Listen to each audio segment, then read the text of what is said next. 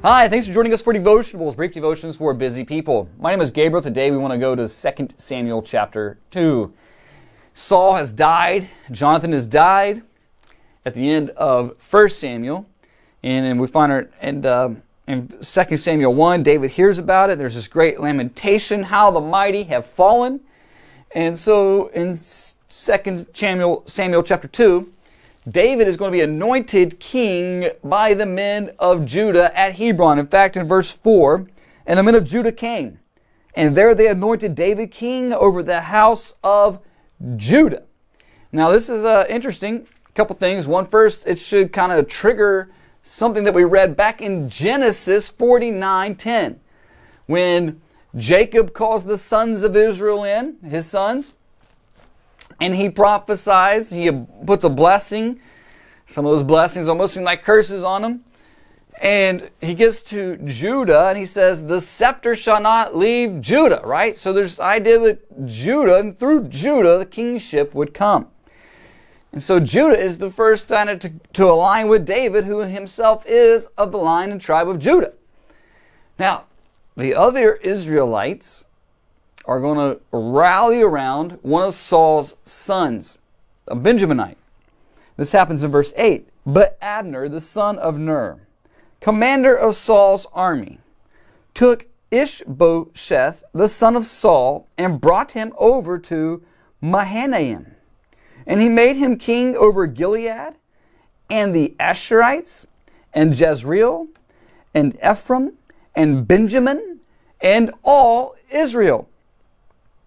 Ishbosheth, Saul's son, was 40 years old when he began to reign over Israel. And he reigned 2 years, but the house of Judah followed David. And the time that David was king in Hebron over the house of Judah was 7 years and 6 months. So the kingdom that has been promised to David, remember back in 1 Samuel 16, he is anointed. God rejected Saul because of Saul's sin, because of Saul's disobedience, and he chooses for himself a king after his own heart, David, and Samuel anointed David in 1 Samuel 16. And ever since then, David is living in this already not yet anointed king, but awaiting the ultimate complete fulfillment of that promise.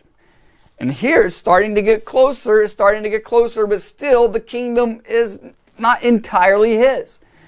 Judah is following him. He's reigning and ruling over Judah, but the rest of Israel is following a different king. And so Israel is divided.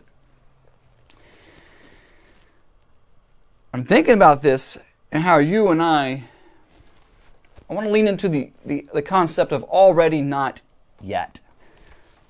David, king, and yet waiting to be king over all of Israel.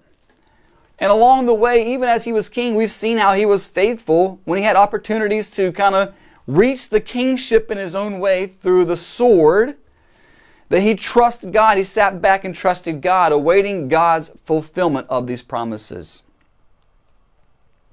in the already not yet. You and I live in the already not yet, where our King, King Jesus, has come and lived a perfect life. Never a sinful thought, never a sinful action, never a sinful attitude. There was no sin in him. Innocent, perfect, righteous man, the God-man. And he lays down his life.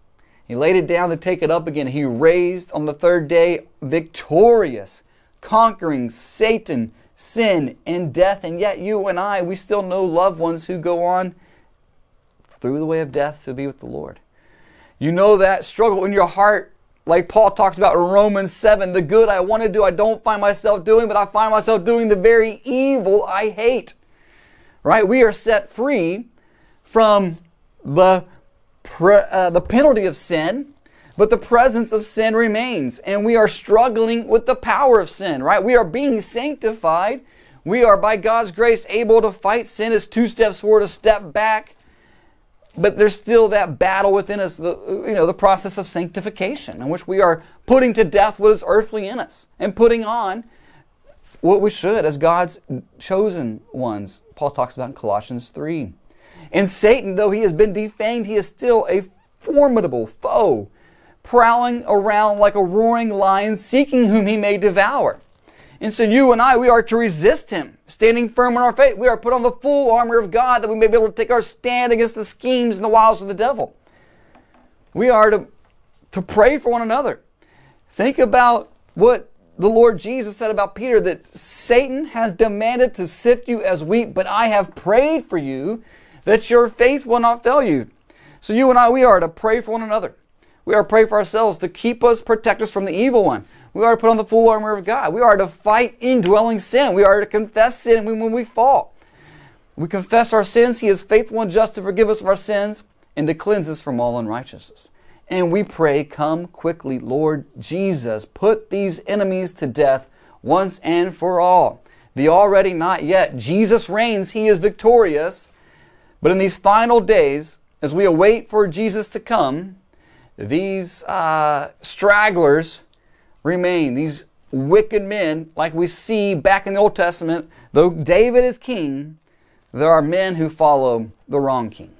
And so as we wait the Lord Jesus' appearance, we pray, come quickly, Lord Jesus. Let us be found like David, faithfully trusting the Lord, for we live by faith and not by sight. God's blessings on you today.